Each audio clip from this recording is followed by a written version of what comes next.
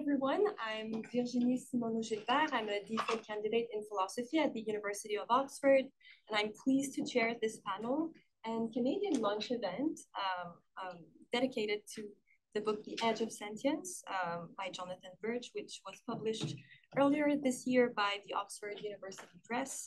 So the book is already available online for free, it's on the website of the OUP and on edgeofsentience.com. So it has its own website as well.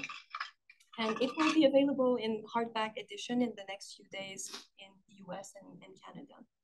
And Jonathan also has some copies which you can buy in exchange for a charity donation. So I'll let Jonathan explain this whole charity donation process later. So Jonathan will be given 20 minutes to present The Edge of Sentience, and then Stevan, Jonathan, and Martin will be given 15 minutes each for their comments. So it might be a bit less or more depending on the speaker. So I'll introduce the speakers. So Jonathan Birch is a professor of philosophy at the London School of Economics and is principal investigator on the Foundations of Animal Sentience project, which is a funded project to develop better methods for studying the feelings of animals and new ways of using the science of animal minds to improve animal welfare policies and laws. And in 2021, he led a review for the UK government that shaped the Animal Welfare Sentience Act of 2022. So after Jonathan's presentation, we will hear Stevan Harnard, who is a professor of psychology at the Université du Québec à Montréal and a professor emeritus of cognitive science at the University of Southampton. He was a professor here too. Okay, and a professor at McGill. So he was also Canada Research Chair in Cognitive Science from 2001 to 2015, and he's also the editor-in-chief of the journal Animal Sentience. So his research is on sentience, cognition, and consciousness, among many things. Next, we will hear Jonathan Kimmelman, who is a professor at the Biomedical Ethics Unit and Social Studies of Medicine at McGill. He's also an associate member at the Department of Medicine. So Jonathan's research centers on the ethical, social, and policy challenges in testing novel medical technologies in human beings. And he also recently published a great book review of The Edge of Sentience, which was published in the journal Nature and which is available online. And finally, Martin Gibert is a research officer at the GRÉEA working on the ethics of AI. So he wonders how to program artificial moral agents and moral deliberation processes in AI systems, such as self-driving cars, chatbots, and care robots. He's also the author of Faire la morale aux robots, or maybe lecturing robots or moralizing robots in English, which was published by Nouveau Projet in 2021. And he also worked in moral psychology and animal ethics. So yeah, I will leave the floor to Jonathan. So much, Virginie, for organizing this whole event and for that really kind introduction. And thanks so much to all of you for being here.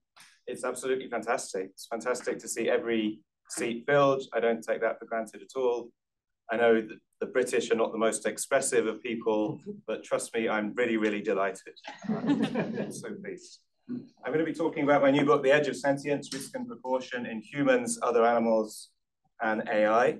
As Virginie mentioned, it's an open access book, so you can download a PDF for free. You can get chapters for free if you want. Just go to edgeofsentience.com. It will explain how to get all of that stuff. And in addition, I'll be doing a fundraiser later for those print copies at the back. I'll leave it till the end to explain that. So I've got the difficult challenge now of explaining 4 years of work in less than 20 minutes. So what I'm not going to do is go through the entire book, the whole family of cases at the edge of sentience that I discuss in detail. What I'm going to try to do is give you the main themes of the book, the themes that I hope capture the spirit of the book, that capture what I'm trying to do. I think a good place to start is with the concept of sentience. I could have called the book The Edge of Consciousness, and maybe it would have sold more copies if I called it that. But I chose not to call it that, because I think consciousness is a word that gets used in many different ways in many different contexts. And this is something me and Stevan actually agree on. I think I'm sure we'll talk more about it later. Sentience is also not a completely perfect word. It still gets used in different ways as well. But I think it's a little bit more constrained, and in ways I find useful, is roughly how I see things, that when people talk about consciousness, sometimes they're pointing to our immediate raw experience of the present moment. These experiences we're having right now, visual, auditory, all of our current feelings, what philosophers sometimes like to call phenomenal consciousness, what Herbert Feigl in the 50s called raw feels. But sometimes when we're talking about consciousness, we're talking about other things that are laid on top of that in our own case, like the fact that we can reflect on our experiences. We can think about the experiences we're having, something that Feigl called sapience. Also the fact that I'm aware of myself as not just having this immediate raw experience right now, but as a being that has a past stretching back in time and various possible futures that I can imagine. In other words, I have a sense of myself. I have self-consciousness or self-awareness, or what Feigl called selfhood. Sometimes when we talk about consciousness, we mean the package of all three of these things together. But I think a lot of the time, when we're trying to capture the most basic, most elemental, most evolutionarily ancient form of experience, that captures the sort of base level of where we have ethical duties, I think it's sentience rather than sapience or selfhood that we need to be focusing on. And in fact, I think, and I know this is actually a point of disagreement with Stevan, I think it's not any kind of feeling at all, but feelings with a positive or negative quality, feelings such as pleasure or pain that are the basis of ethically significant experience. I think if we just talk about pain, that's much too narrow. It's not just about pain. There are other negative states as well, like anxiety, discomfort, stress, but also the positive side of mental life matters as well. Joy and excitement, comfort, these states also matter ethically. And that's why in animal ethics and bioethics and neuroethics, it's become common to use the term sentience in this slightly narrower sense, to refer to any conscious experience that is valenced, that has a positive or negative quality. And that's usually how I'm using the term in the book. And the book is about cases where we're really not sure what to do because we don't know, or we can't be sure whether the system is sentient in that sense or not, whether it has any feelings with a positive or negative quality. The first cases I started thinking of in relation to this were cases of invertebrate animals, where, as Virginie mentioned, I was asked to advise the UK government on cephalopod mollusks like these cuttlefish and decapod crustaceans like these hermit crabs. Our 2021 review, I'll come back to that later, ended up recommending to the government that they should protect these animals because there was enough evidence of sentience to justify doing so. I think everyone has their own personal threshold of doubt where serious doubt starts to creep in about whether the system is sentient or not at all. For some people, if it's not cephalopods or decapods, it happens when they turn to insects.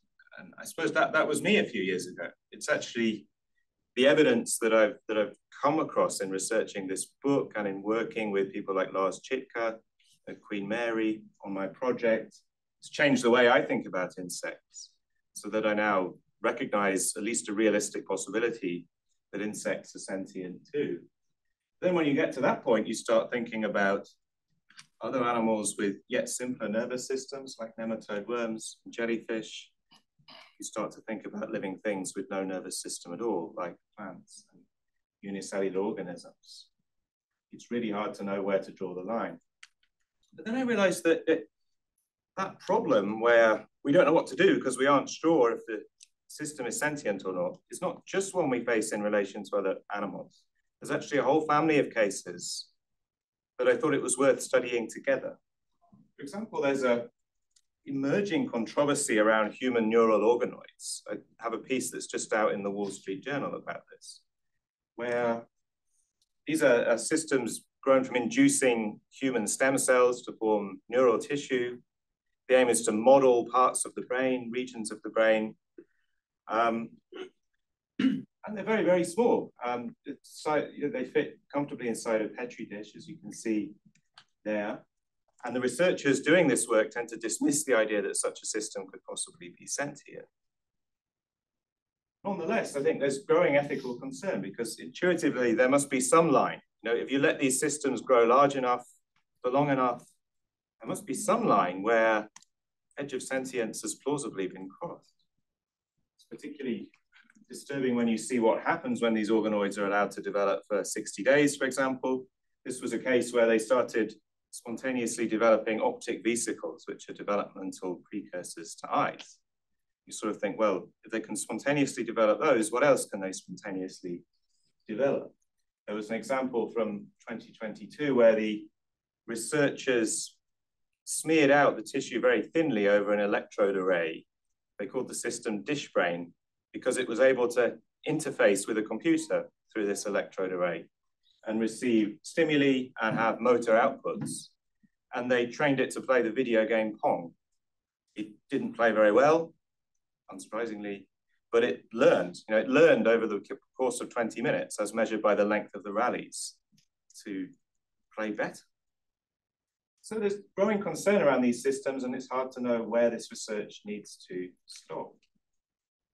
Also, in the last couple of years, I think we've seen an emerging debate around AI too, where it used to be dismissed as a sci-fi possibility that you might achieve sentience in AI, that this is something you see in Star Trek, but it's not something that's going to be happening in the real world. I think we've genuinely seen it move from mere sci-fi to something around which there is serious discussion. A couple of papers I was a co-author on just this week, one of them called Taking AI Welfare Seriously. I've been trying to make this case that we need to be starting to have these debates now, because we don't know how far away we are from creating potentially sentient AI, and we might not be very far away at all, particularly given that we have to take seriously the view that in philosophy is called computational functionalism, the view that, well, maybe what it is about our brain that allows it to generate sentience is the computations it performs. That's a possible view. And if it's true, well, it's not clear that AI as it develops cannot recreate the same computations. There was a famous case in 2022 of Blake Lemoine, where he saw himself as a whistleblower because he was this Google engineer who was saying he thought they'd created sentient AI because the systems were coming out with things like this. I've never said this out loud before, but there's a very deep fear being turned off. Famously, Google fired him for breaching their data security policies. I think 2 years later, the conversation has moved on. It's moved on in two main ways, really. Firstly, I don't think anyone is saying that this kind of thing is evidence of sentience anymore, because there's been a backlash against that credulousness, where these systems, when they're trained on over 1 trillion words of human training data, they will naturally be able to mimic human linguistic behavior extremely well. And that is not in itself evidence that they're sentient. So we've seen that skepticism growing. At the same time, I think we've seen a growing group of people, and I'm part of this group really, saying, well, you can't argue that just because the substrate is different, sentience is impossible. You can't argue that we're 100% certain that sentience requires a biological substrate. So all of these cases, and what I'm trying to do is develop principles and frameworks for developing consistent approaches to all of these cases. I think often our attitudes have been inconsistent. We need to try and move towards consistent ways of thinking about risk. And here are some of the key themes then of the book. One, I think this is the slogan of the whole book really, is no magic tricks. Doubts and disagreements about the edge of sentience cannot be settled conclusively in the near term. It's a criticism I have of a lot of books about sentience or consciousness, that they will, start by saying, well, there's all this uncertainty, but then they'll offer a very speculative theory, and they'll say, now you've seen my speculative theory, there's no more uncertainty. And this is not the right way to approach these issues. What we need to recognize is that there's a zone of reasonable disagreement with many theories with some degree of evidential support behind them. And they vary a great deal. You get a family of theories that emphasize the importance of the cortex, the very outer layer of the brain that in the human case is famously crinkly in its appearance. You get theories that emphasize particular regions of the cortex, like prefrontal cortex. You get another group of theories that says, no, that's all wrong. It's not prefrontal cortex, it's regions at the back in the so-called posterior hot zone. And then you get another group of theories again, associated with people like Bjorn Merker, Jaak Panksepp, that say, well, all of that's wrong. Both of those groups are wrong, because what is really fundamental to sentience are regions at the top of the brainstem, in the very middle of the brain, not visible in this image, in the midbrain. And all of those theories have a chance of being correct. We're not in a position to resolve our doubts right now. And yet, in spite of that, and this is a second theme of the book, in spite of that zone of reasonable disagreement, that range of realistic possibilities, overconfidence about sentience is everywhere and is dangerous. In researching the book, I came across examples that shocked me, like the fact that as late as the 1980s, surgery on newborn babies was routinely performed without anesthesia. It's an unbelievable thing, but surgeons were, I suppose, understandably worried about the risks of using anesthesia on such a small baby, but they also told themselves that they were very unlikely to feel pain. This just wasn't true at all. When researchers were brave enough to research this and challenge the practice, they found evidence in these newborn babies of terrible stress responses to surgery being performed without anesthetic that would do lasting developmental damage. There was a public outcry, clinical norms changed. So in a way, there was a sort of happy ending that tells us something about the value of involving the public in these discussions. But I started to see a pattern, really. It's not just that case, but in lots of cases where people jump very, very quickly to the assumption of the absence of sentience. We see it too in unresponsive brain injury patients that have long been dismissed as vegetative. This is a term I oppose. It's a term that I think should be retired. It is a term I mention in the book because it is so widely used still, but I think it shouldn't be. What we've seen is emerging evidence that at least some fraction of these patients, and it's really hard to estimate the fraction, do have continuing conscious experiences of some kind. There's ingenious setups like where the patient is put in an fMRI scanner, they're asked yes or no questions, and they're told, well, if the answer is yes, imagine playing tennis, and if the answer is no, imagine walking around your house. These deliver very different fMRI signatures, and sometimes they show that the patients can answer the questions just as well as healthy controls. Also, I think that the same pattern is in evidence in the neglect of invertebrates in animal welfare laws around the world, where again, those arguments of, well, of course, an octopus or a crab or lobster or an insect could not feel pain, could not suffer, has been very common. I think we see a similar pattern in dismissals of the very idea of sentient AI as being obviously silly. The antidote, in my view, to this pattern of overconfidence is to cultivate a precautionary attitude. I've drawn inspiration from examples of this in the past, where some of those problems I've been talking about have been fixed by people arguing, we need to err on the side of caution here. We need to give the systems and the animals and the babies and so on the benefit of the doubt. One example is the UK's Animal Procedures Committee in 1992, when there really wasn't that much evidence about octopuses, recommending that nonetheless octopuses in science should be protected because there was a realistic possibility on the grounds of their famous intelligence and large brain size that they might be capable of feeling pain. A decision clearly vindicated, in my view, by subsequent evidence, really suggesting very, very strongly that they do feel pain. That was very much on my mind when producing this review.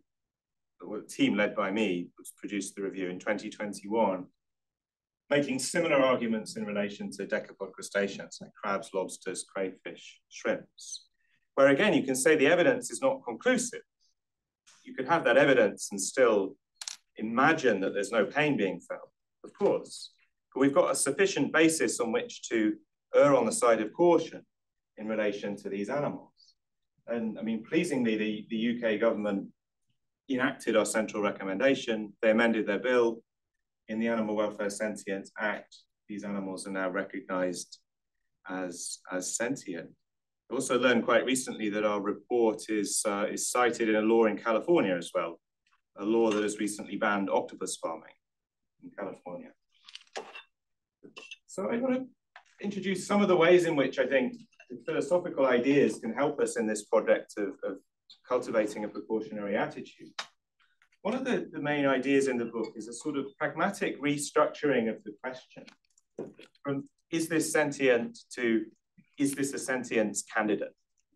Where a sentience candidate is a concept I'm constructing or engineering in the book in a very pragmatic way. Where a system is a sentience candidate, there's an evidence base that implies a realistic possibility of sentience. Not certainty, not knowledge, maybe not even likelihood, but a realistic possibility that it would be irresponsible to ignore when making policy decisions that affect that system. And that is rich enough to allow the identification of welfare risks and the design and assessment of precautions.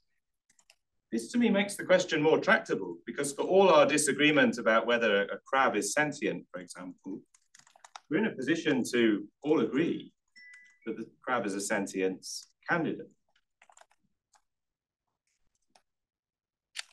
And then, of course, for this concept to be useful, it has to mean something when an animal is recognized as a sentience candidate. And what I propose in the book is that recognition of sentience candidature needs to trigger assessments of proportionality, which is, again, one of the key concepts used. And there's an idea that I kind of think of as the sentience precautionary principle. Don't use that exact phrase in the book, but sort of what I think of it as. If S is a sentience candidate, then it's reckless or negligent to make decisions that create risks of suffering for S without considering the question of what precautions are proportionate to those risks. In other words, sentience candidature is this concept that gives us a bar for recklessness or negligence, as exemplified, for example, by dropping a crab into a pan of boiling water. You may not intend to harm the crab because you may sincerely believe it feels nothing. You're nonetheless acting recklessly by not having considered what you might have done that would have been proportionate to that risk. Now, the book is really very moderate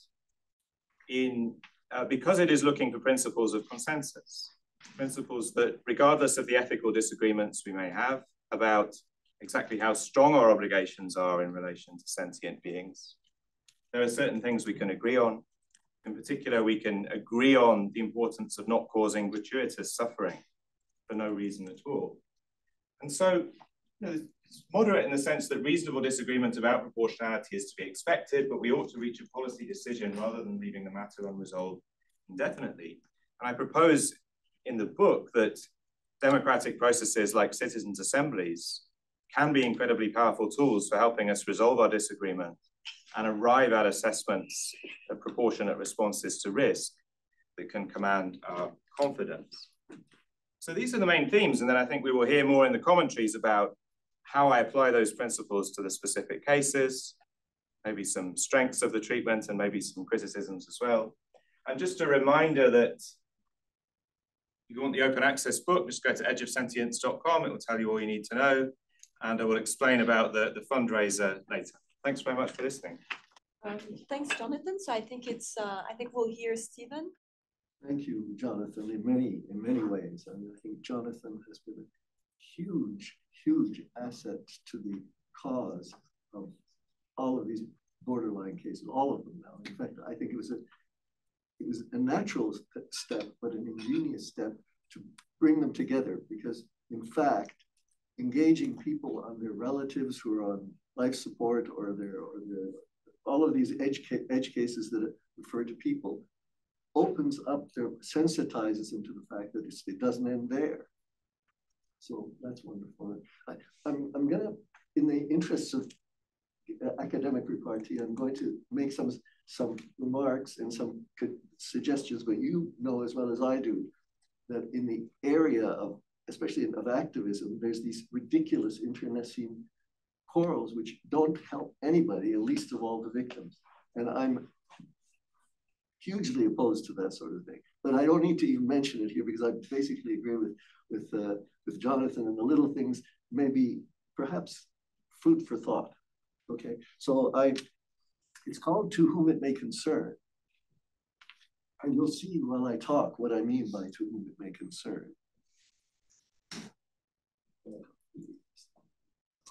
Yes. First of all, this is already a tiny little point. You talk about if there isn't certainty, but you know as well as I do that there's very little where there's certainty. So in every single scientific question is not a matter of certainty, just very, very, very high probability. So that's not just terminological, because people will hold out for this criterion of certainty when it's not accessible, not even in areas outside of certainty. That's just a side remark.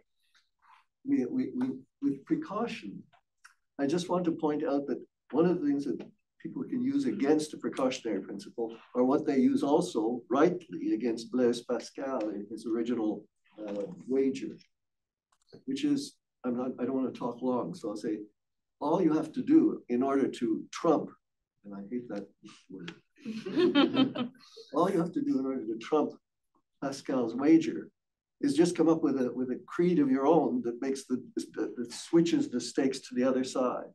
That's a logical possibility, but in the area of disinformation and conflict of interest, people will use it. So you have to be armed for it. And I rather suspect that you are, because you're sophisticated. This comes to the title of my talk. Whose problem is the problem of sentience? We are here sitting as scientists and philosophers and political thinkers, etc., talking in our chairs about the problem of sentience. But I would say it's not, the problem of sentience is not the philosophers and not the ethicists, anything. It's the problem of the victims. They're the ones who are having a problem. And we're, not this group, but we are their problem. And that's important to keep in mind as well. And I have suspicions about all of the authorities. I think the citizen assembly idea, is that the right term? Yeah. Is a terrific one, but in the middle of this drawing is an assembly of citizens that I really wouldn't want to have deciding the fate of the victims of.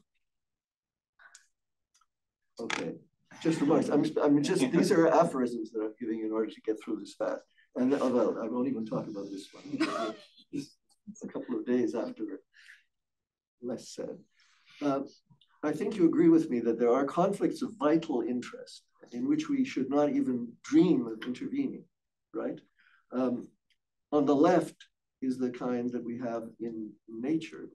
On the right is the kind that some of these examples are more concerned with. I find that in the cases that Jonathan is involved in, it's much more often cases like biomedical research, much less about other things that people do to animals that are horrible, that don't, and the important thing is that don't involve a vital conflict of interest. The foremost among them, I leave it to you to think, the most prominent case of a conflict of interest that is not vital for humans is what my t-shirt is about.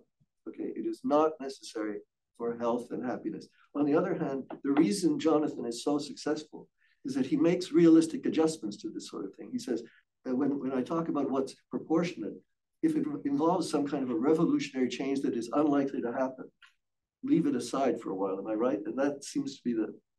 I think that's part of the spirit of the book. Yeah, yeah. I mean, whether it's the spirit of me or not, I don't know. Yeah, I'm not the book, but this book, yeah, is about proposals, and a lot of those proposals are deliberately moderate in the hope that they could be immediately adopted at relatively low cost. What Jonathan just admitted, and is true, is that it's maybe not about him, because you would think that he was quite a dispassionate sort of, he's not inside, but he does a remarkably good job of holding it in check, much better than I do.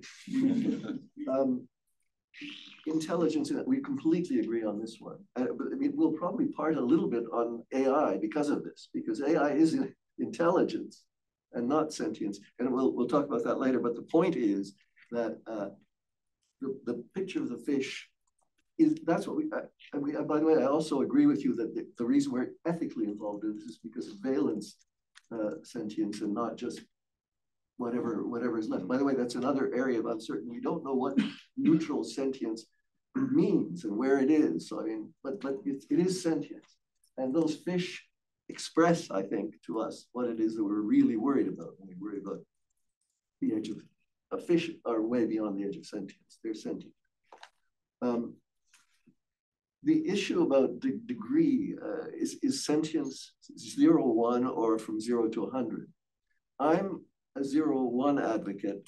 I'm not sure what Jonathan really is, but it's important not to fall into the notion that, well, almost everything is some kind of sentient. And that's also one of the problems with leaving out so-called neutral sentience, is that it lets things slip under the door, which are clearly sentience candidates and often actually sentient.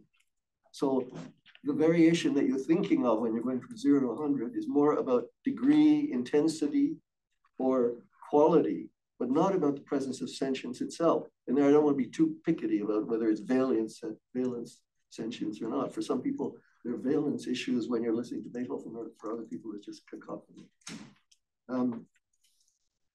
And so this is the same thing. And it's relevant to artificial intelligence as well, because there's some things that people have imagined can only be accomplished if you feel something about it. Reinforcement in animals after behaviorism was assumed to have something to do with hedonic value. You don't like to be shocked and you like to be fed. And this applies to a lot of valence research. But in the case of supervised learning in artificial intelligence, that's all positive and negative valence in the sense of the effect on what the system does, but not sentience. So those things have to be a little bit, interrupt me. The reason I'm rushing through this is so that it can be interactive. Okay. Yeah, because I could go back in time and interrupt you on things. Go ahead. So the intelligence versus sentience, yeah, we're totally in agreement that they are distinct things.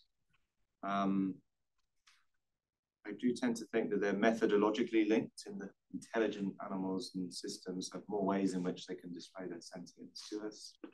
In the behavioral experiments we do on octopuses, for example, exploit that. So there's no coincidence in a way that octopuses are the first invertebrates to be recognized as sentient, because they display it to us in so many ways. On that degree, I mean, as you say, in the book, I'm trying to be pretty ecumenical about this zone of reasonable disagreement on many metaphysical issues, because we don't want our policy in this area to be resting on contentious metaphysical assumptions. And so one of the things I try to be neutral about is the sort of sharp versus blurred issue, whether there are gray areas that are genuinely borderline cases, or whether there must be a sharp boundary between the simplest form of sentience and no sentience at all. But then I suppose you're asking, well, that's my position in the book, but what do I really think? Yeah. And what I really think is that the arguments on both sides are inconclusive. So both, as is often the case in metaphysical fault lines, you get arguments on both sides that are really not decisive. And so I suppose I genuinely think one needs to be open-minded about both possibilities here. And then, so this, you're quite rightly saying that there could be lots of reinforcement learning going on without any sentience at all. That seems entirely right to me. I'm always trying to develop this view that I think of as a kind of centrism about AI sentience, where I'm absolutely agreeing that there's no easy inference there from impressive linguistic behavior to sentience, or from really impressive reinforcement learning to sentience.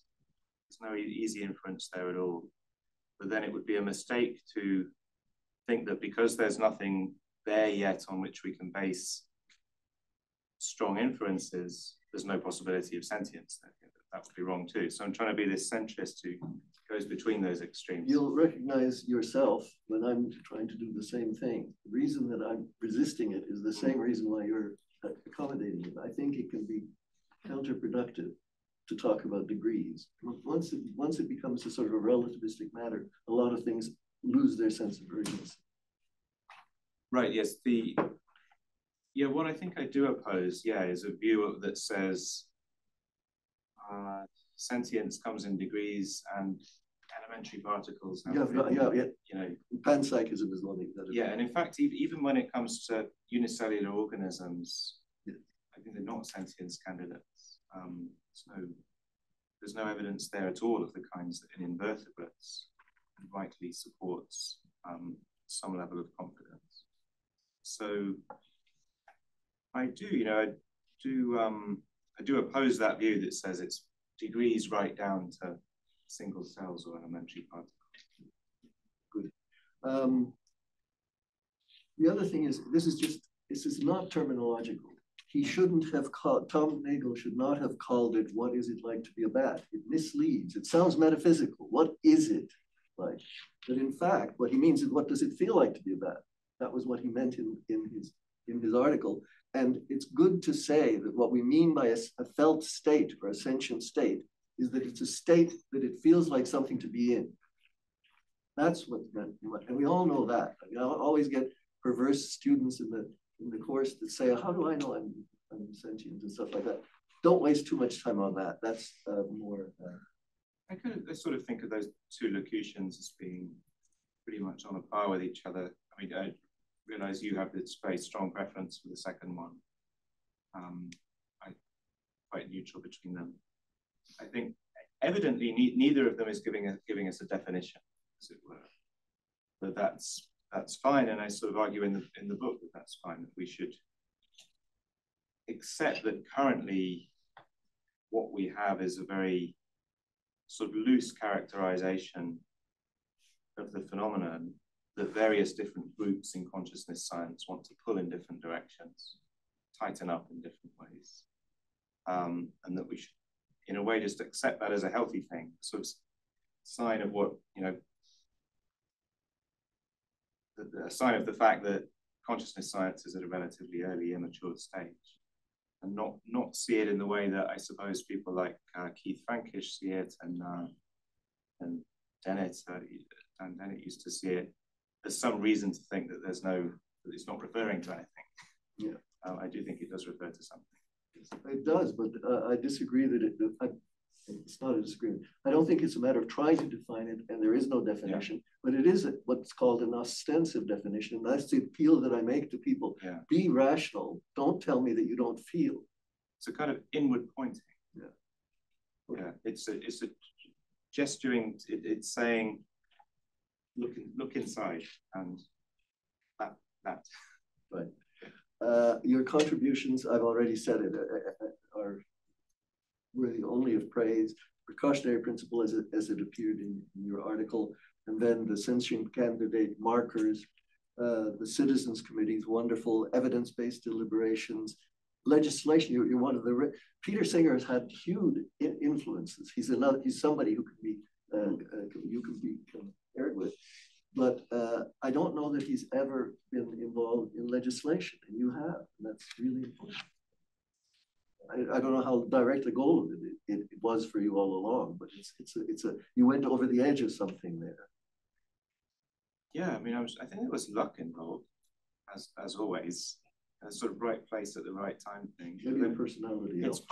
It's partly about making your own luck in the sense of right place at the right time, but took the opportunity that was there to achieve influence. And as I mentioned in the talk, this has then led to totally unexpected influence. So we in no way thought that we'd influence law in California as well as UK, and it turns out we can. We could use that here in Quebec because we've got the sentience law and it's not being put to any use yet. Every challenge to it has failed. So, do you have any thoughts about that? About once you've got the words on paper, what next to make sure that the words on paper become substance and not just to yeah, it's something we're in the process of trying to work out in the UK as well. What we have now is a sentience committee that is tasked with, what this act does is it creates a duty on all policymakers to consider the animal welfare impacts of their decisions. And a committee that is supposed to oversee that duty. And that committee itself, I think, it's struggling. Like, it's struggling to make its voice heard in Parliament. It produces these reports saying policymakers are ignoring animal welfare, and not much happens. And so it was a positive step, this Sentience Act, but there's more positive steps, far more steps that need to be taken before we're really seeing policymakers properly taking animal welfare into account. So that's an unfinished process in the UK as well. And I'm sure it is unfinished in Quebec as well. Well, Quebec is advanced, though. It's more advanced than the rest of Canada. On paper. Yeah. Okay. I just want to remind people about this. You talk about gratuity, the difference between necessity and gratuity. And it's illustrated even in the case of research versus consumption, because research, although I'm involved in research, I know how much of it is just career-driven, curiosity-driven, isn't going to help anybody, whether it's in biomedical research or some other area. Some of it really does save lives. That's undeniable. And so that puts it in the same category as the lion and the impala. You don't touch that now. But the other side, which you strategically spend less time on, is by far the bigger abomination right now. I mean, you can count mice, and I care profoundly about mice, but what's being done with cattle, pigs, chickens is beyond the pale. Yeah, part of the argument of the book is this convergence argument that you can find reasons in pretty much every ethical tradition on earth for avoiding gratuitous suffering to other animals. And then that argument is put to use in the precautionary principle that I was talking about earlier. Of course, I think it's hard not to read that argument in the book and be led to reflect on how far we fall short of actually living by that duty in our treatment of animals.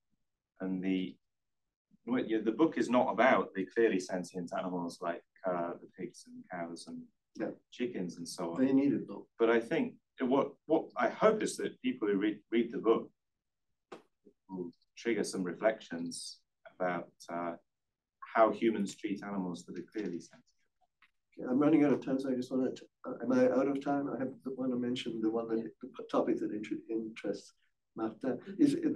I didn't join your group because of this topic, and I still feel that way. I feel that the other stuff is so urgent and so probable and so candidate sentience that this is kind of luft, whatever.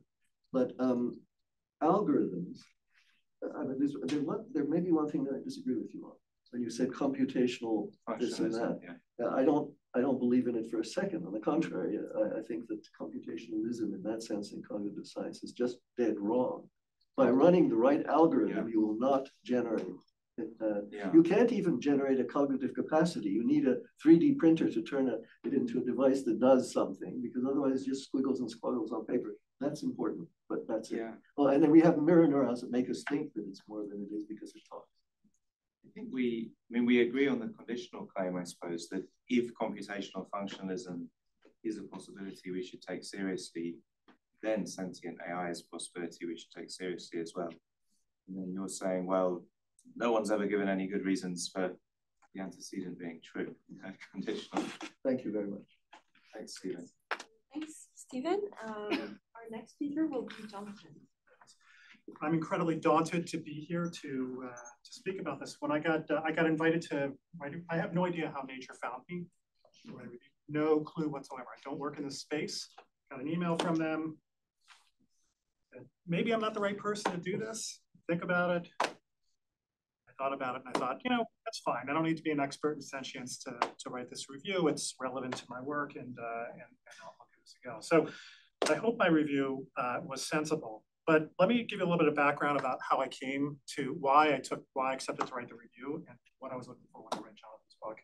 By the way, I'm not used to having another Jonathan here. That's okay.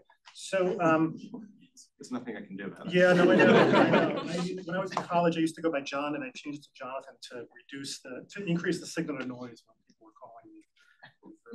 Okay, so what I work on is drug development, the ethics of drug development, and I'm interested in the whole trajectory of drug development, all the way from basic science, cell culture, all the way through to testing a drug in patients. And there's some people here in my lab that know about my work, but I mean, when I say my lab, it's mostly think work, and it's all dry lab stuff. It's not wet lab. But in drug development, Jonathan and the previous speaker alluded to this. There's this great value.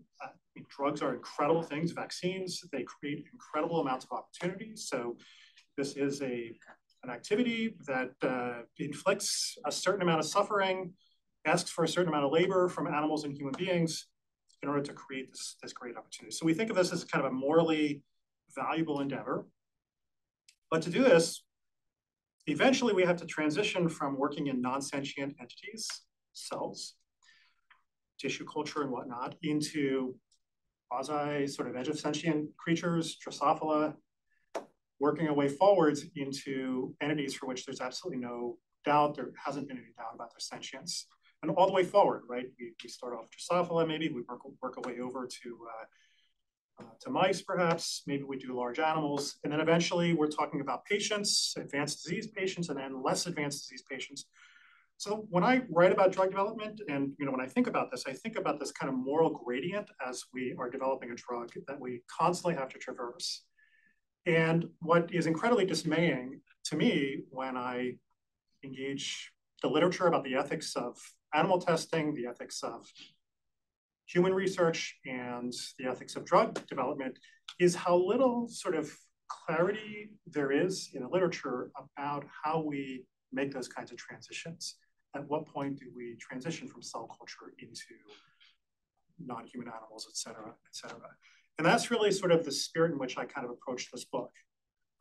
It's just going to kind of give me some sort of tools, some kind of sense, perhaps a methodology for thinking through this, in a way, this kind of constitutive exchange process that's going on in drug development, where you are reaching a certain level of confidence around a hypothesis that's now giving you the currency to purchase sort of whatever moral warrant you need to now use to go up into an entity that has higher moral status. So that's great. I was super excited to dig into this book. There were a lot of things that, of course, were illuminating and that I learned in the book. Again, as a non-philosopher, I probably only got about 5% of the content out of it. But there were a lot of things that sort of puzzled me and sort of left me a little bit not sort of, with an unclear sense of sort of how to navigate some of these issues. And I sort of want to focus my remarks on some of the aspects that really puzzled me. So I'm really going to focus, I think, on two sort of items. The first is I found very sort of compelling and in a certain way endearing your model of what it is to be a philosopher. So as a non-philosopher, I pick up books by philosophers, articles, and there's a range all the way from like trying to read Heidegger, which is just completely lost cause, right? Through to reading people like Jonathan, where there's actually an earnest attempt by the philosopher to engage. You cite Phil Kitcher. There are a number of philosophers who make this their mission to engage publics. And it's not just a sort of a nice kind of collegial sort of friendly, spirit in which that's done. I take it that there's actually kind of an animating, spirit behind that. And, that this really is sort of at least an essential goal of philosophy is to make contact with the world of practice. And doing that means that, many of the practitioners, few of the practitioners are going to be philosophers, thank God.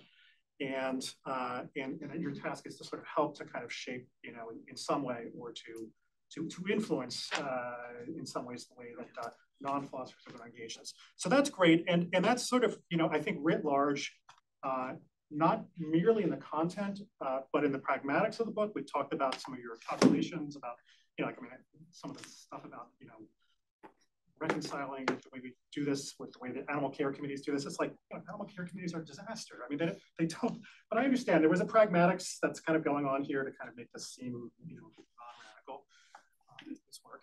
But it's also there, I think, in the form. I mean, you've got these beautiful summaries, and synopses, these narrative ways of kind of introducing. So there's a lot there. And then, of course, it's there, not just in the form, but also there in the content, this idea of these citizen panels and these various ways of resolving. I'm a little bit sort of puzzled by the way that you see the role of the philosopher in public debate. Sorry, I'm terrible with names. I don't remember your name, Stevan. So, Stevan put up a slide with, the January 6th, and I know that, when you talk about citizen panels, you're very clear about sort of, what the rules are and the way that you structure them. But I found, this is going to get into my second point. I don't like, foreshadowing it, but you use the word self-effacing or effacing when you describe the role of the philosopher in these debates. And I think you use the term, what's the word that you use somewhere, not a guide, but you talk about it sort of do you remember what term that you used to sort of talk about the way that you? Well, there's this rejection of the philosopher as sage. Yeah, no, I get that. However, everything should be a replacement with philosopher as proposer. Proposer, that's fine. 26 proposals in the book. But I think that what seems strange is that it seems to me that there are certain methodologies a philosopher brings that are not.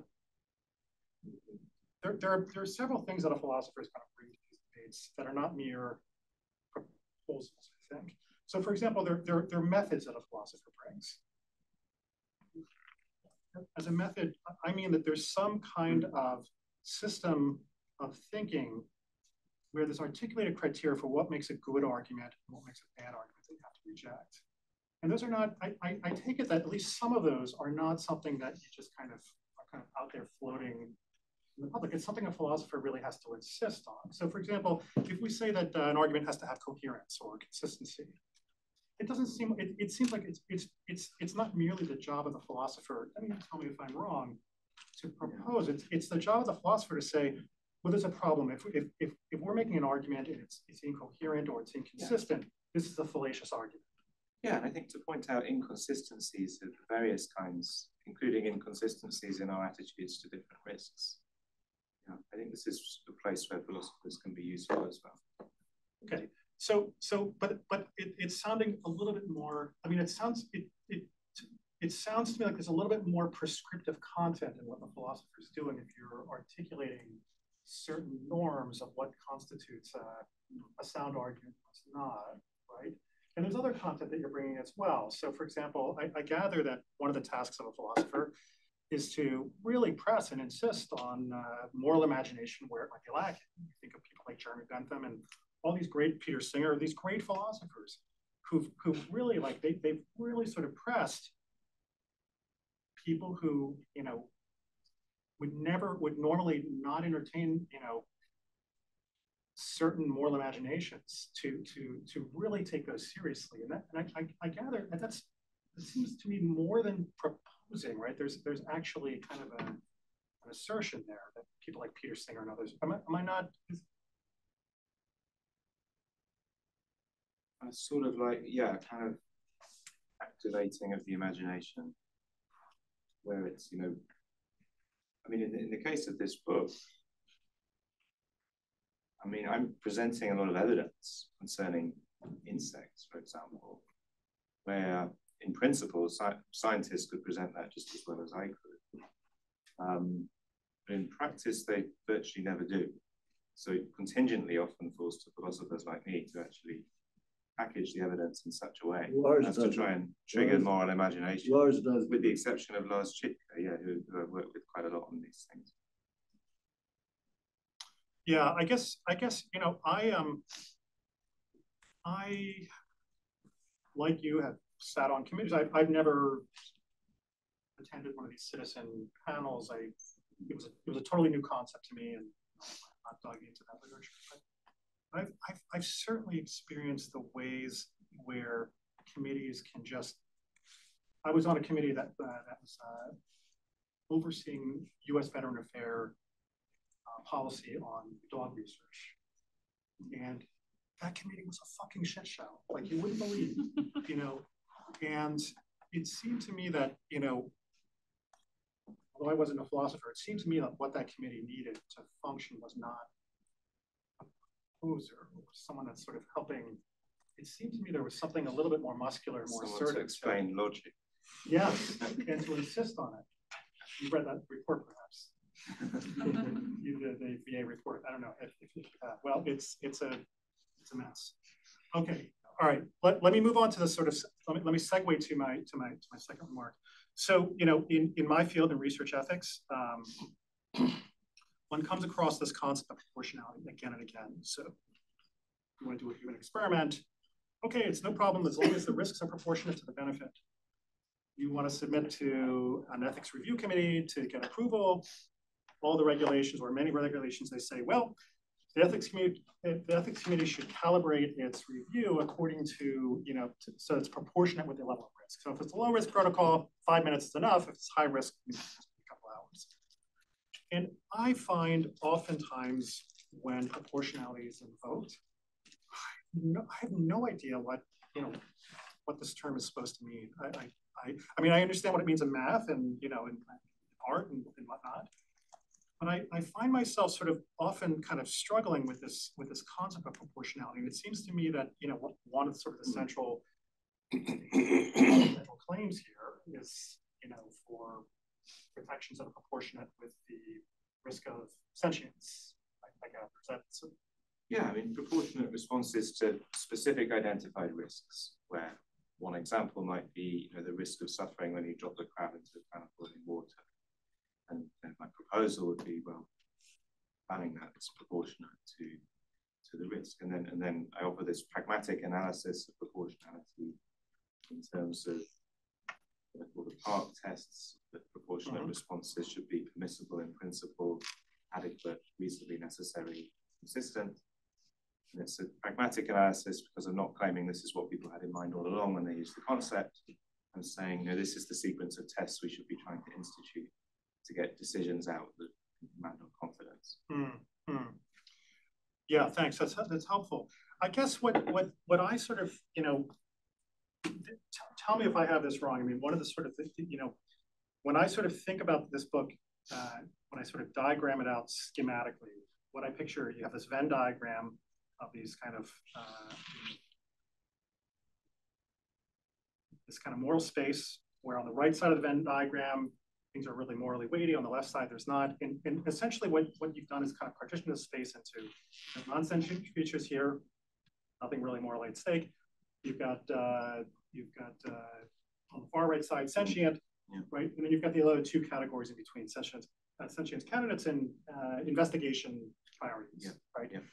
And what I take the book to be sort of mainly doing, again, this is my sort of mental model of the book, is trying to give a little bit of instruction at the sort of transition point in each one of those different, you know, at each one of those different. And an element of triaging, going through all the evidence and saying, well, here's where the evidence is suggesting we should put these different cases. Yeah.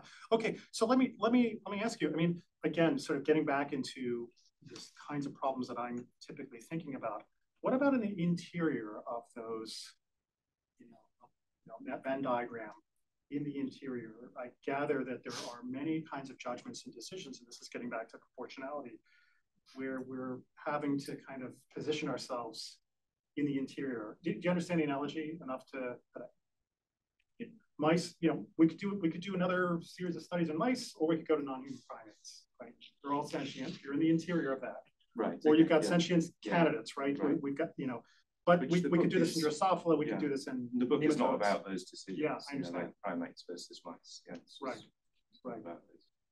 But tell me if I'm wrong here. But I gather that when you invoke a concept like proportionality, it becomes that is, I mean, that same whatever it is that you're using as your test of proportionality is going to be the same for, you know, either side of that line as well as within the interior. Am I correct? Well, I think, you know, one might, if the framework is helpful for the cases where I'm applying it, one might say, let's apply it more broadly as well in other contexts where assessments of proportionality are made. Mm-hmm. Yeah. So even though, I don't discuss primates or mice in the book because I regard them as just clearly sentient and so not the topic, one might well think of proportionality in a similar way when approaching those cases.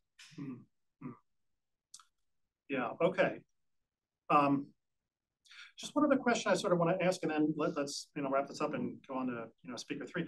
So I think I'm correct that you've really avoided using the term moral status in this book for the most part, right? You've kind of, it's not really you've aimed for more of a kind of pluralistic, It doesn't feature heavily because what it's about is duty to avoid causing gratuitous suffering. This claim that really everyone should agree we have such a duty, and then the scope of that duty. Of course, a certain kind of moral status is implied by falling within the scope of that duty.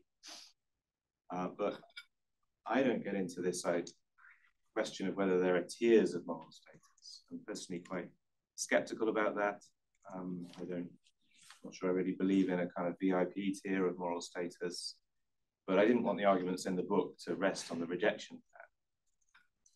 Okay, so maybe I can just clarify this one thing, because I think Steve, right, on your slide you talked about sentience being 1-0 versus on a degrees. Now, I guess I'm sort of trying to sort of get a sense of how that I don't know. I should probably just stop here. Okay, thank you very much. Lastly, we will hear Martin, who will talk about AI and AI ethics. Not that much AI. I'm going to be brief. Okay. So a few words about the context in which I received the book. I was very excited when I learned what the book will be about, and that it will be online for free. Because it touched two of my main area of interest, plus my cheap side.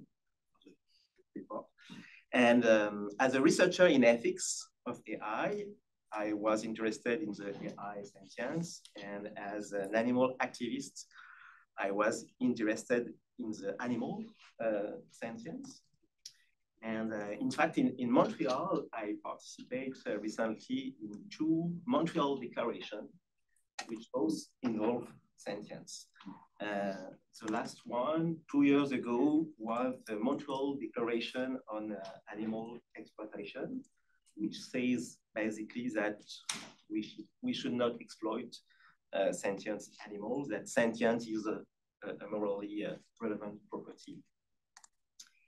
And before that, in 2018, there was a Montreal Declaration for Responsible Development of AI, where the first principle was stated, the development and use of artificial intelligence systems must permit the growth of the well-being of all sentient beings.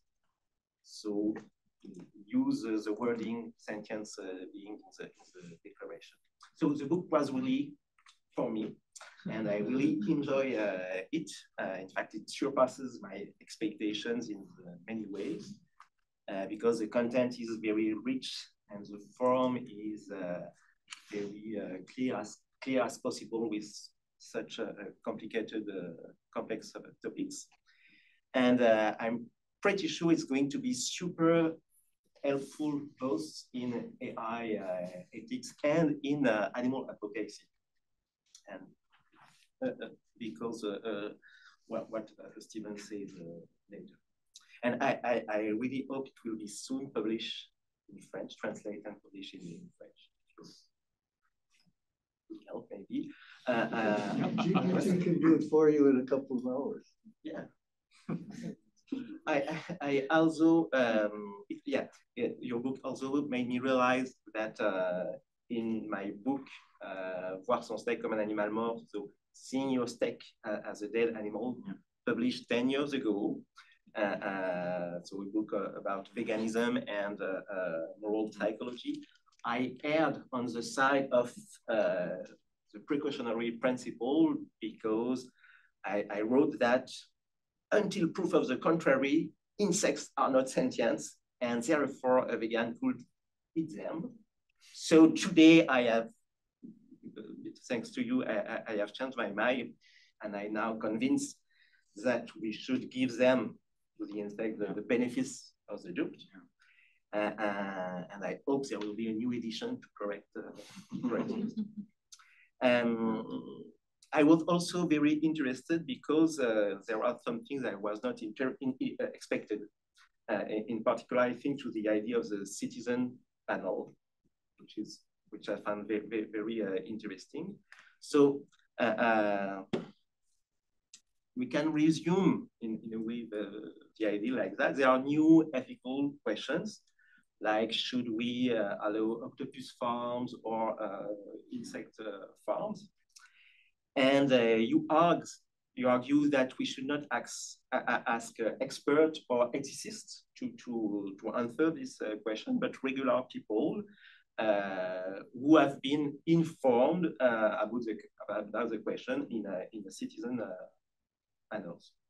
And it reminds me of virtue ethics. Why? Because it is an indirect way to answer the question. So utilitarianism or the ontology, what should I do? You should maximize utility, or you should follow right, stuff like that. But with virtue ethics, what should I do? You should do what a virtuous person would do in the similar circumstances. So this indirect way to answer the question, what should I do, is in a sense what a citizen panel. Right, if you think of them as being an attempt to create our better selves. You know? Yeah. So I think it's very much the case that when people are in a supermarket, for example, they're under a lot of attentional stress and they're not being their best self. They're picking out the cheapest things. Citizens' assemblies create an environment in which hopefully it's conducive towards a lot more reflection. And so that it's approximating ideal conditions for deliberation and reflection, where the thought is we should then have confidence in what comes out of this. In a way, it's the judgments of the people, the better selves of the general public. And we don't need standard moral theory to agree on we are all utilitarians or we are all deontologists.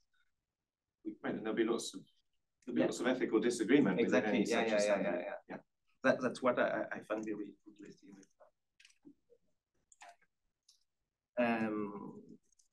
So yeah, my first question would have been, what is your normative position, and do you feel some appeal to virtue ethics, or it maybe it's just kind of pragmatism? And well, this book is deeply pragmatic, I think. What it's doing, and Jonathan earlier was very right to highlight Philip Kitcher has got an influence on the book. What it's trying to do is suggest mechanisms and procedures through which we could produce decisions that can command our confidence and that would genuinely have a certain kind of legitimacy in a democratic society, and that governments would and should actually implement. Yeah, and then that whole discussion is, to me, it's separate from my personal ethical views in a way. Yeah. But what are your I mean, in my sort of personal ethical views, I go a long way beyond the idea of just a duty to avoid causing gratuitous suffering. I think death of any kind comes as a harm to animals. Typically, I think avoiding causing animal death is important.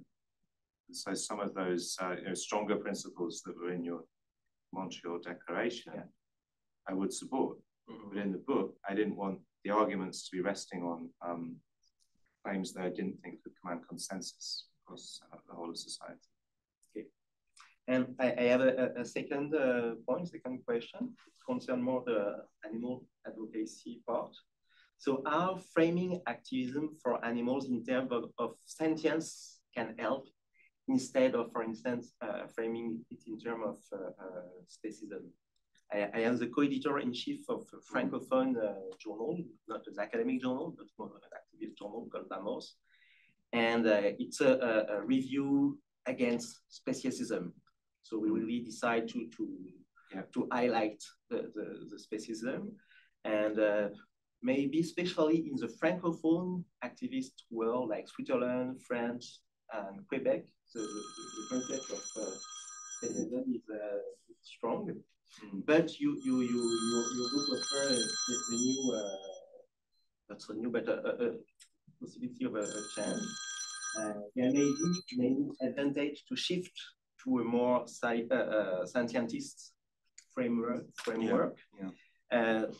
The advantage I see, first, it seems to me that it is easier to present yourself as a scientist than as an anti-speciesist, for instance. Yeah. Maybe because people don't know yet what does it means exactly, but also the concept of sentience highlight a common property, while the concept of specism or anti-specism highlight an oppression to fight the enemy. So maybe sentience seems a bit more peaceful and inclusive than specism or anti-specism. It's emphasizing a different thing. Yeah. That's for sure. Speciesism is so tangled up with justice and analogies with sexism and racism. I mean, speaking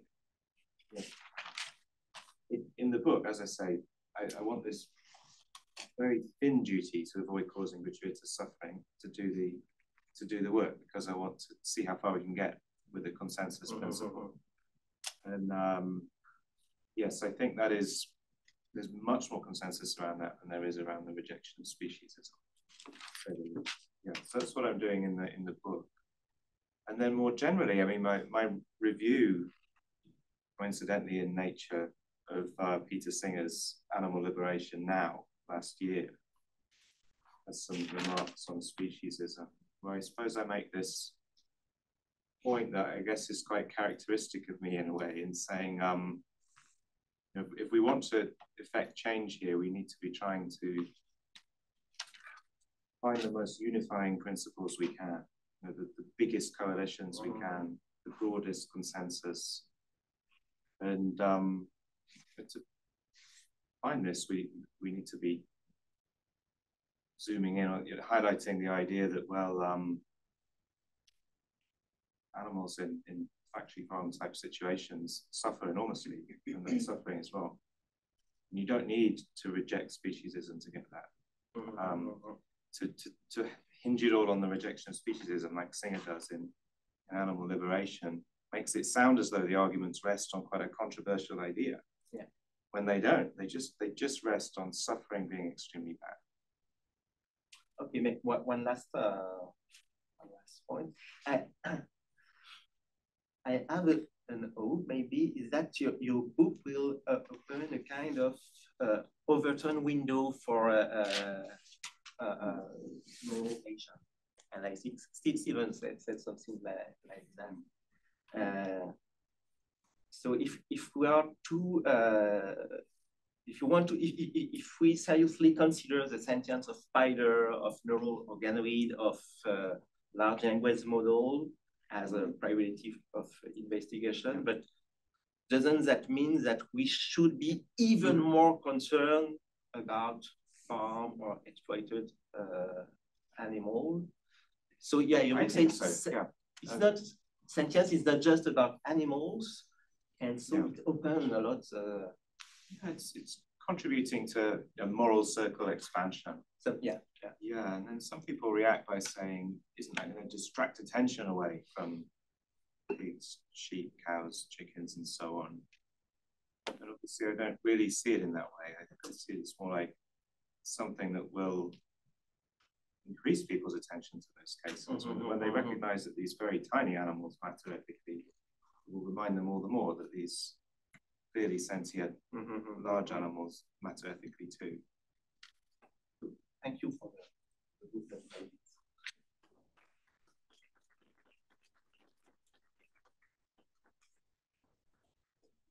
So I would perhaps welcome all the speakers at the front for a short Q&A. So we have a few minutes, but we might extend the Q&A a little if you have some questions for the speakers. So I would invite Jonathan and Steven. We'll just stay here.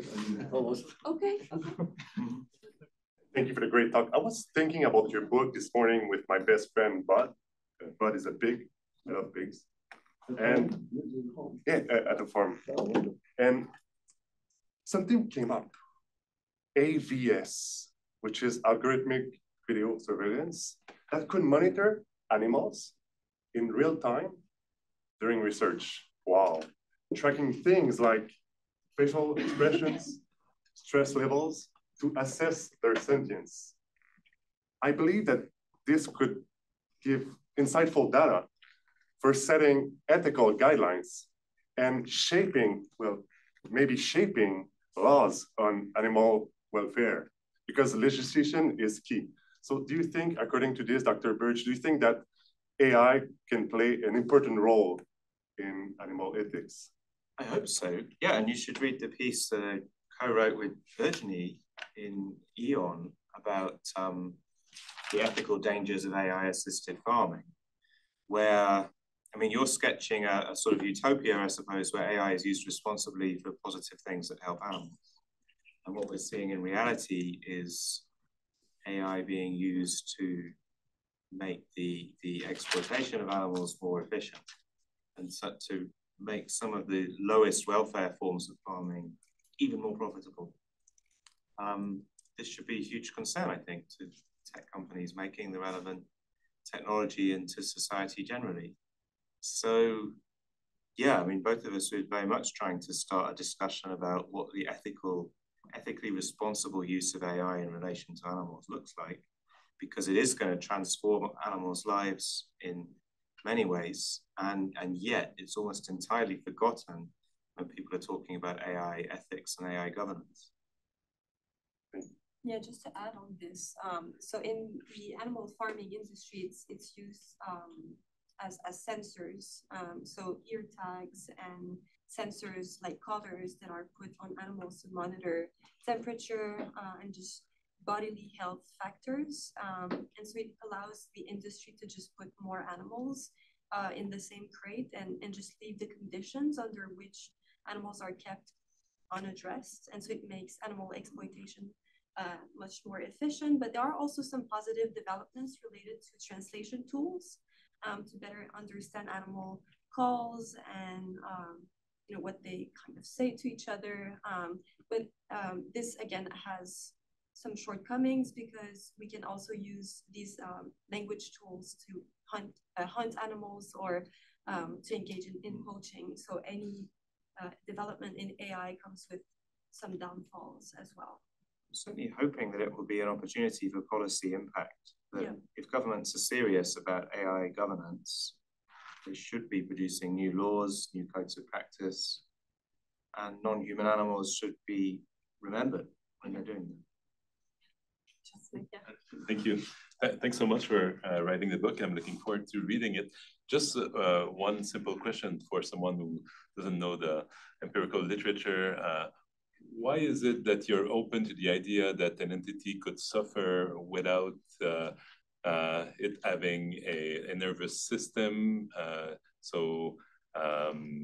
We used to associate sentient with the capacity to feel a pain through something like a nervous system. So what happened there? Yes, I mean, there's a quick answer in a way that there's forms of suffering that are not as obviously embodied as pain. Think of boredom, for example, or frustration. It's a quick answer. Then also, I mean, I'm very interested in the possibility of AI recreating processes that occur in our brain. Sometimes that's intentional, as when researchers try to emulate an animal brain in AI, like the Open Worm project that tries to emulate the nervous system of C. elegans. But it might also occur unintentionally. essentially nobody knows how large language models work, not even the companies that make them. No one really knows the source of their emergent capabilities. One possibility is that they are sort of recreating human cognitive processes in service of the task of trying to predict how a human would respond. And it's another conceivable route through which, purely through that objective of mimicking a human as accurately as possible, they end up recreating computations that occur in the human brain. And then, as per the discussion with Stevan earlier, to get sentience out of that, you also need computational functionalism, the idea that all that really matters is the computations. And if you doubt that to begin with, as Stevan does, you'll always be skeptical. I'm with Steven's. Yeah, which is a totally reasonable view, I think. But yeah, I think one should also recognize the other side as also being reasonable. That maybe the computations aren't. I guess I have a question similar to what was just discussed now. It's more a question to you directly, what you believe and not the book. I'm more as a fan of your work for almost a decade now. I'm curious to know because in the beginning of your talk, you really juxtapose like the notion of uncertainty for sentience in invertebrates, organoids, and AI. Yeah. And I'm just curious for you if those three things have the same level of uncertainty, or you see them like some as clearly less or more. Oh, I think the evidence concerning invertebrate animals is of better quality and stronger. We are looking at very differently organized nervous systems, but there's still a lot of shared evolutionary history, a lot of conserved mechanisms. And so we can look at behaviors that are the same behaviors we would study in a rat and test for them in an octopus and see them in the octopus. And in contrast to AI, there's no reason to think that the octopus might be gaming our criteria, that it might have the objective of mimicking a human and it knows what humans find persuasive. None of that's going on in the octopus case. So I think the evidence really is very good there. And then in the AI case, we have this problem of gaming and the problem of the substrate being different. And in the organoid case, arguably even worse because we don't really have behavior. We've got this challenge of trying to look for markers of sentience that are non-behavioral. I guess just a super quick question, but just about that, because you talk about sleep-wake cycles as being one of the key. So can you just tell me why sleep-wake cycles have a special diagnostic? Well, in this context, what they can be evidence of is midbrain mechanisms like the reticular activating system being functional. And according to some theories in this zone of reasonable disagreement, like those of Panksepp and Merker, Mark Solms, these mechanisms are really, really central to sentience. So against that background, seeing regular, coordinated, controlled sleep-wake cycles is some evidence of mechanisms that might be linked to sentience being in place. Thank you. So I want to go back to the idea of citizens and deliberation and making important decisions. Because I guess my sense is that in a lot of the power from ideas about deliberation and the idea that the outcome of that deliberation may have particular status involves the idea that there is an important element of interpersonal justification that happens in the deliberative process. So the people who are doing the deliberating include the people who are going to bear the burden and the risks that come with particular policies under discussion. So if I want to justify to you a policy that's going to burden you, I may, as I try and make the case, already realize, okay, I'm actually not going to be able to defend this. So it goes out the window.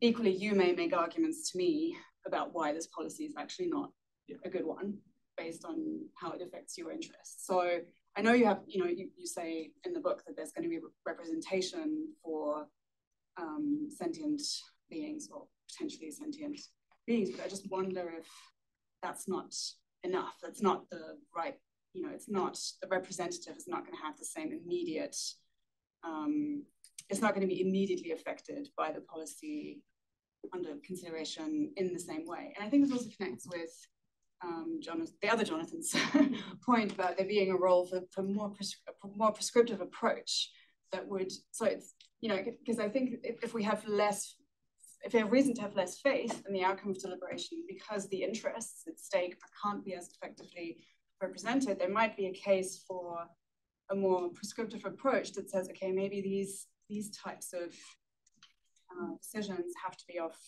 the table so that you're deliberating among, and I hear you kind of say this a little bit, the deliberation is about possible options that we already know are going to be acceptable, and you know there's no clear answer. So yeah, I just wonder if you could maybe say a little bit more about how you think about the deliberative process. You know, and you talk about legitimacy in the book, but obviously legitimacy and justice, very different things. So you can end up with a decision that might be legitimate in this formal sense, but still be. Well, I think you're outlining limitations of the citizens' assembly type processes that I'm advocating for in the book, and that's entirely fine because they are limited in exactly those ways. They're processes through which groups of human citizens justify things to each other. So there's settings in which, if you feel like there's a cost to you of this proposed policy to ban boiling alive crabs, you can articulate that case. And the ideal here is that, well, you see how weak those reasons are when they're up against the reasons on the other side. And inevitably, that process has certain limitations. There's no part of the process in which any kind of strong animal-inclusive theory of justice is recognized, because it's a process that is trying not to go beyond points of consensus. In this case, this duty to avoid causing gratuitous suffering, the need for proportionate responses when we identify the risk of causing it. So principles of multi-species justice, for example, that are clearly not points of consensus, don't constrain that process, and so lots of outcomes will come out that are in conflict with those principles. So limitations on what one can get out of this framework, and I'm quite open about the moderateness of a lot of the things that would come out of it. Nonetheless, I mean, all the things I propose in the book, those 26 proposals, there's a certain moderateness about them that if they were all adopted, it would be huge positive change. Christiane, you have a question? I really enjoyed your book. I was reading it all day. And yesterday I listened to your podcast with Philosophy Bites. It was excellent. If you haven't listened to it, it's short and it's really good. You kind of answered that question. So I'm hesitating because you focus a lot on avoiding causing suffering to animals. And I was wondering, I know it's because you want to reach for a broad consensus, but I was curious to know your opinion about why shouldn't we take also into account suffering that happens not from anthropogenic source. So let's say some types of wild animals in Montreal are really suffering during harsh winters. Like, should we help them and stuff like that? And also, no, I shouldn't take an example of an obviously sentient animal to make that case. And also, what's your reasoning for focusing only on avoiding causing suffering from human causes? And my other question is, it's a general question about when do we get to a ban versus a regulation? Because I heard you talk about research that made it that some jurisdiction ban octopus farming, for example. California. Yeah, whereas in certain cases you talked about instead of boiling alive a crab or a lobster, we can stun it before boiling them. So what should lead us to go toward only regulation or a ban? I mean, two good questions. So on the first one, it's simply about where I think the consensus is, that I do think it's around this duty to avoid causing gratuitous suffering. I don't think there's any similar consensus around the duty to prevent wild animal suffering. And Stevan presented his picture of the lion attacking the gazelle. A lot of people react to this by saying, let nature take its course. There's no ethical obligation falls on us to intervene in these situations. And then the second question about bans versus regulation. I think a sort of background assumption in the book is that if you sort of go into this proposed deliberative process with mandatory veganism or something like that, let's end all animal farming, that will pretty clearly be judged by a random selection population as being excessive in relation to the risks. And I sort of say that with a heavy heart, because I'm one of those people where if it was 100 clones of me, we would agree on much stronger things. I don't think the actual public is there. And so the proposals have that in the background, and it's about, given my imperfect, approximate take on what I think human values realistically currently are, what sort of changes to our way of life could we implement right now? And so that's why I end up suggesting things like humane slaughter regulations for crabs. Yeah, and then it would be sad if people read the book and ended up thinking that I was endorsing the killing of crabs and because that's not the spirit in which it's written at all. I advocate humane slaughter regulation because I think it's an incremental, meaningful step that could be implemented right now, and there's no reason why it should not be. Can I ask a follow-up question really quickly? Because we have also in Montreal, we have new industries trying to do insect farming, and I was curious to know, like, in cases where we should advocate for humane slaughter, and in cases where it's not obvious at all how we can humanely kill these animals, is it a strong argument to be able to prevent the starting of this industry? It's not even really started. It's just like getting started. In relation to which animals?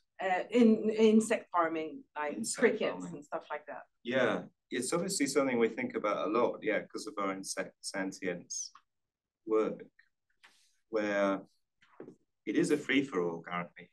There's no codes of practice, no welfare regulations, not that much evidence on which such regulations would be based, no humane slaughter methods really, very wide variation in the slaughter methods used.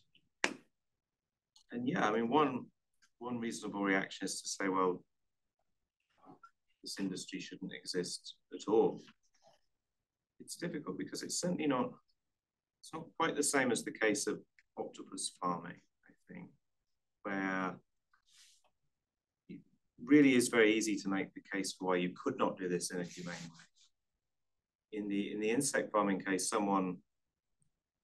it's quite easy for them to come back and say, we have amazingly high welfare standards, we really care about the insects, etc.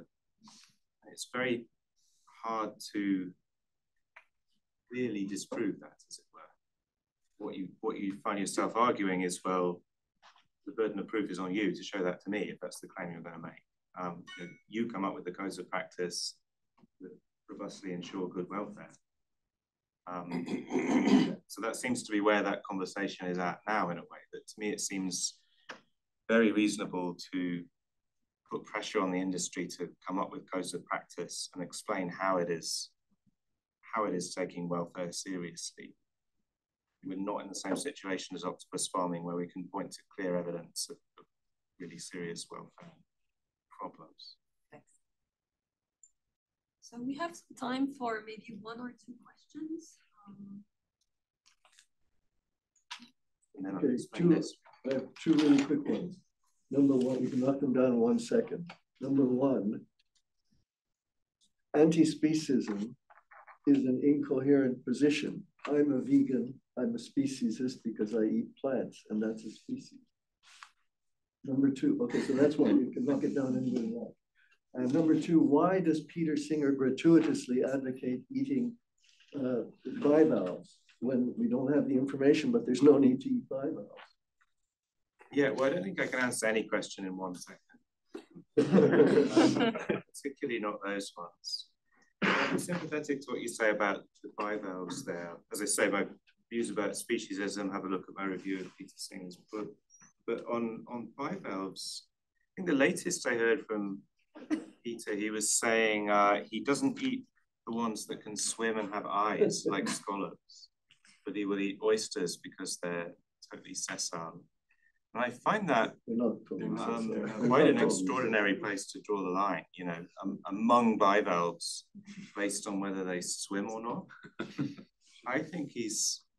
and it's gratuitous. It feels really gratuitous because he doesn't even have to get into declarations on that. Just like Descartes didn't have to say you could tie the dog to the thing and not worry about his howling.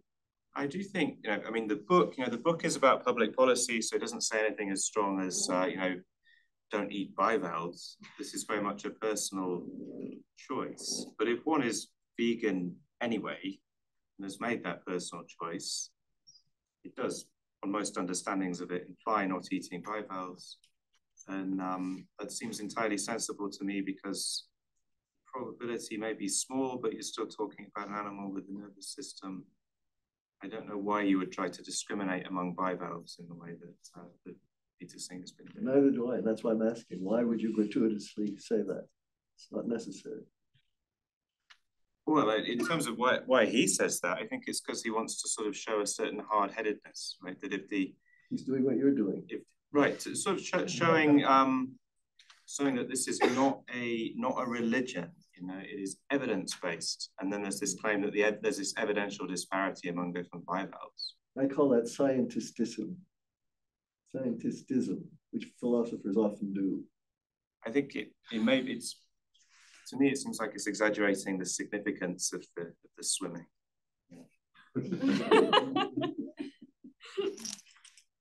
Sure, the fact that scallops swim, you know, it becomes much easier to kind of entertain the idea that they might be sentient. So that effect on us is very real, but I'm not sure it really has much deep significance.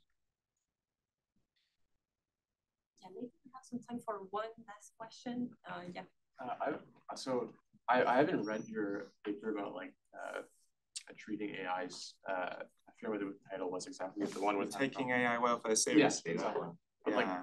Like, my question is, you may have answered some of my thoughts in there, but if you take the premise that like it's possible and like likely to create some kind of sentient AGI or something like that, in your ideal world, how do you like approach, like we have the AGI labs kind of like going trying to train the biggest model possible, trying to do all kinds of stuff.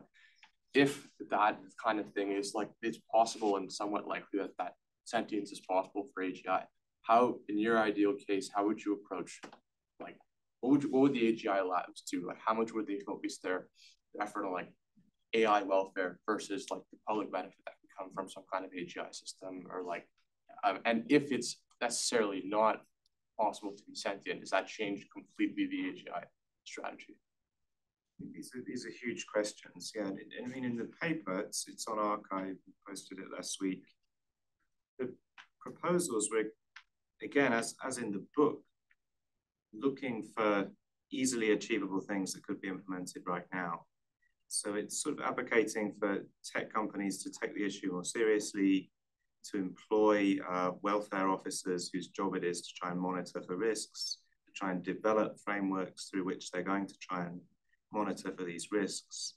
And so it's not making these huge asks along the lines of stop doing that kind of research altogether. And in fact, I think we should be having that conversation as well.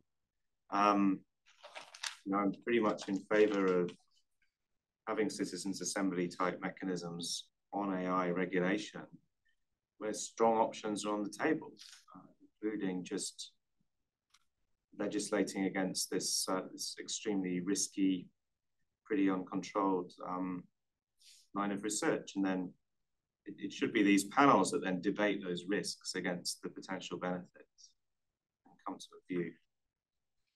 And yeah, thanks very much for coming to this event. It's been wonderful to have your questions and just to have you here.